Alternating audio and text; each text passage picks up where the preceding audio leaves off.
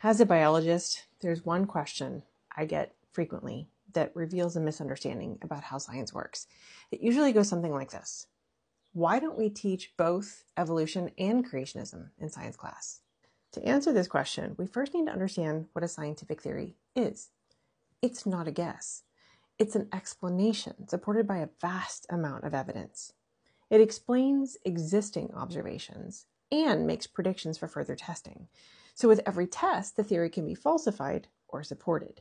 Examples are germ theory, cell theory, the theory of gravity, molecular theory, atomic theory.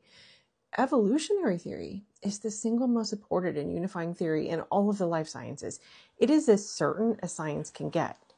It explains why living things are the same and why they're different. Without evolution, biology would just be a random collection of facts. As the famous quote goes, nothing in biology makes sense except in the light of evolution.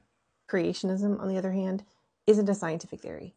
It's not even science, because there's no way to falsify a supernatural creator. There is no test that we can devise that would disprove the existence of a creator. These distinctions are important in science class, but they're also important for how we communicate science. Our goal is to foster understanding, not to alienate.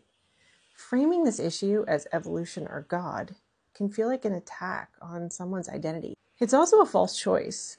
Evolution explains how life has changed over time through natural processes. Science cannot speak to the existence of a supernatural creator.